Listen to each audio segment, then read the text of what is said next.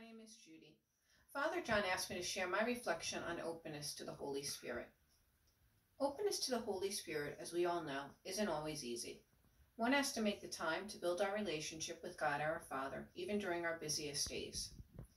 During these months, as we all know, the world has slowed down drastically.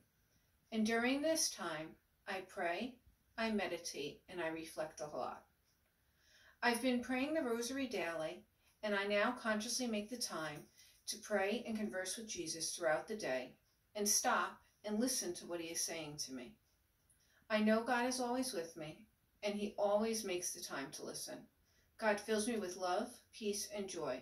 I am always embraced in his love, and when life gets busy again, I hope and pray I continue to make the time to continue this great journey I'm on with God, full of openness and love. And I hope you can do it too.